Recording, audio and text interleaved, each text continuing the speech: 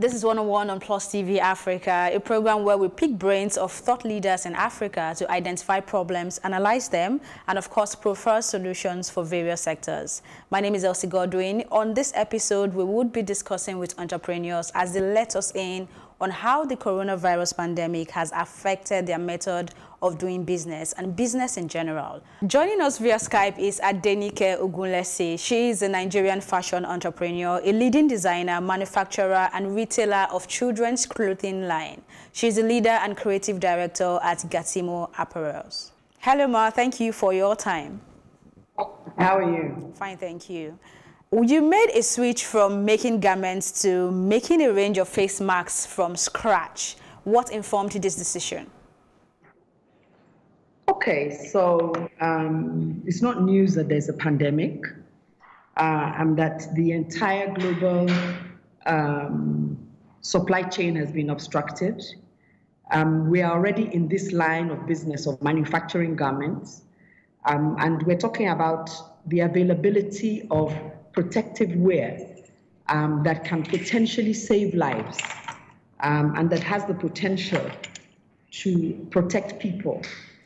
And then I'm hearing people talking about, oh, China the logistics is closed, we can't get it in from China. And I'm thinking, you know, if we didn't learn anything from this whole experience, we have to learn that it's time to look inward. You know, it's time to build Nigeria. It's time to invest in Nigeria. It's time to use what we have to get what we want. Why should we have a facility sitting down here doing nothing and you're thinking of bringing masks from China when there are Nigerians who can be sitting at those machines, stitching those masks for Nigerians with the potential of also sending them out to the rest of the world? So, I mean, it just seemed a natural and common sense thing to do at the time. Yes, was I afraid? Yes, I was. Why? Because I was thinking of the people. I was thinking of their safety. I was thinking of my safety, my family's safety, their family's safety. So it's like, okay, look, let's have a conversation. Let's bring a few people in. Let's make some samples. And the conversation was, we can do this. Why can't we do it? What does it take? Okay, it's going to cost us in restructuring the factory. What's it going to cost us? But there's a bigger opportunity here. You know, yes, it is a problem.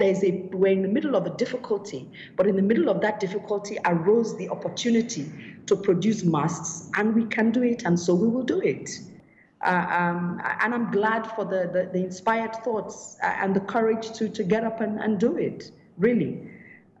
Because I'm tired of looking elsewhere for solutions when we can find creative solutions to local problems in Nigeria.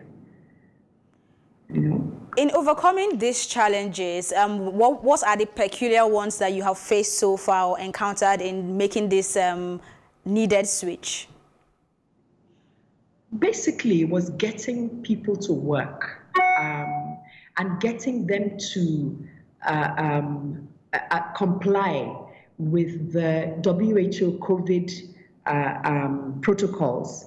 And then we set a whole new set of protocols where we put all the things in place to sanitize the factory, to people wash their hands, we hired bigger buses so we could transport people and still allow for social distancing. And we're transporting them all at a cost. We're feeding the staff because there's nobody who's cooking, and if they're cooking, we don't want them going in and out. So they're with us. We're giving them a vitamin C to also boost their immunity. We're teaching them about social distancing, which is hard, you know, because we're all used to, as soon as we come together, we all cluster. So you have to have supervisors who are constantly shouting social distancing, wear your mask, everybody has to wear a face mask, it's compulsory, there are hand sanitizers all over the place, you have to keep washing your hands, you know.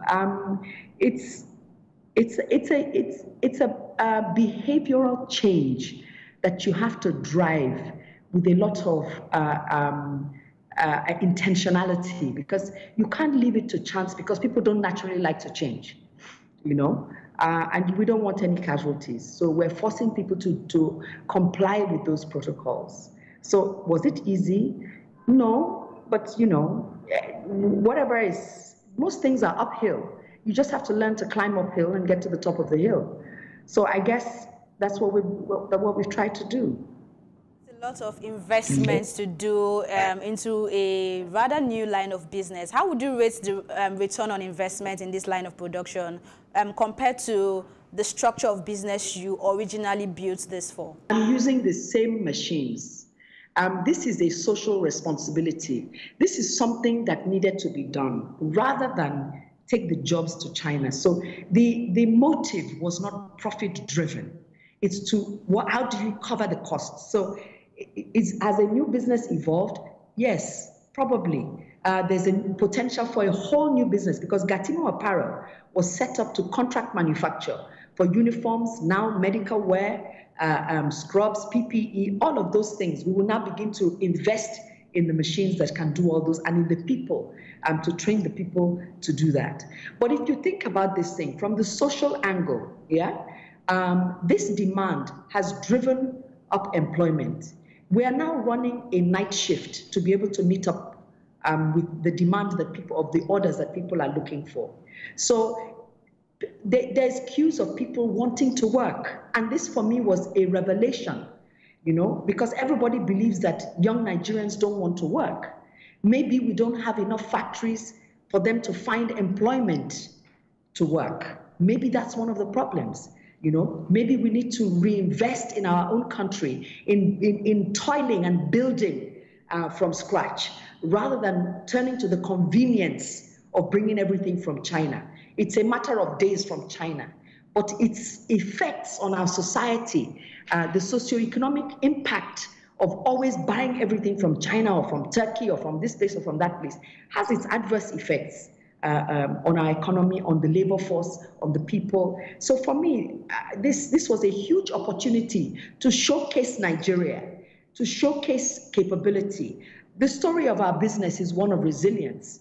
It's a story of possibilities, that anything is possible, so long as you're willing to take the leap, This is not a time to be doing a new business, but there's a call, there's a need.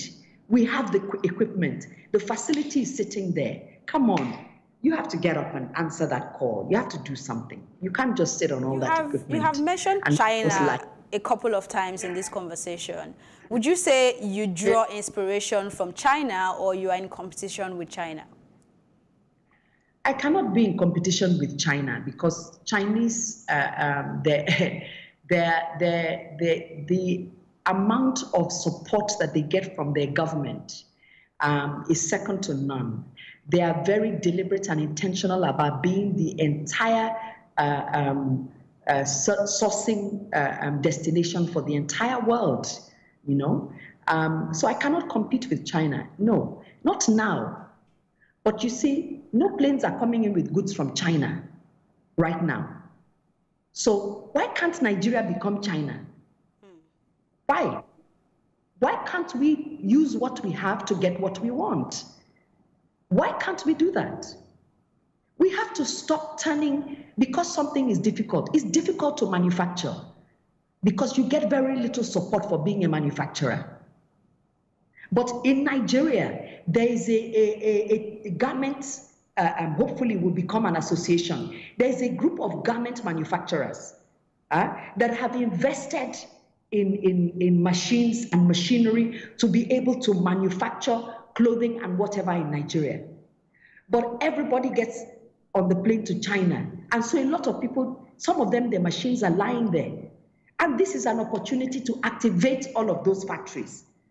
Activate them. From the 1,000 machine to the 20 machines, we need to activate them. So I'm not in competition with China. Yes, no, I like that you mentioned the support they get from their government. Yeah, I want to build my own country. Yeah. Because look at now, this is where we're all stuck. Did anybody believe you can't get on a plane and go anywhere? Yeah. If you're sick, you'll be treated here. School is here. So we have to face the realities of our own country and begin to say to ourselves, how do we build how do we commit to building Nigeria? And that's always my dream, to employ Nigerians to do the jobs instead of taking the jobs elsewhere. All right, very quickly before I let you go, I like that you mentioned the support entrepreneurs or business owners in China are getting from their government. So as a business owner, which, I mean, that makes you an employer of labor, what sort of support would you expect from the government during this trying period of COVID-19? Debt relief, lower interest rates, tax breaks, so many things like that. Some kind of financial support, which we know Nigeria apparently is broke because the oil is as good as gone. Again, we have to change our mindset. We really must change our mindset from traveling the easy road to building, tilling the soil, and actually building our own country. For me, it's never been a better time to promote Made in Nigeria, to show what Nigeria is capable of doing, to show the potential of what Nigeria is capable of doing. And so the government should support us as best as they can, as best as they can, with policy that supports us, with policy that supports the growth of local industry, with interest rates that support the growth of local industries. All right, thank you so much for your time. We love what you're doing right now with creating the face masks that we all need, and we hope that very soon we can have you at our studios to have further conversations on making Made in Nigeria products more exportable. And before I go, really, honestly, anybody out there listening, a crisis is a time of change. And whether you like it or not, there's never going to be a normal that we used to know. It's going to be a new normal. So you have a unique choice to sit and think, how will I come out of this? How can I retool myself that I can come out of this and be useful in the new dispensation or in the new normal? Because if you cannot do that, you're going to become obsolete. How do you use technology? For businesses, how do you train your people? How do you support your people to grow? How do you build your strategy, and how do you drive its execution so that it gives you the results that you're looking for? You're not alone. A lot of us are in the same boat. But you know one thing, every day, do 10 things. The next day, it becomes 12. The third day, it becomes 15, till you get to 100. Just small incremental shifts every day will bring about the change that you need. And I wish you all the best of luck. Thank you for your time, Ma. Thank you. Bye. All right, we'll go on a quick break now, but when we return, another intelligent mind from South Africa joins us for conversation.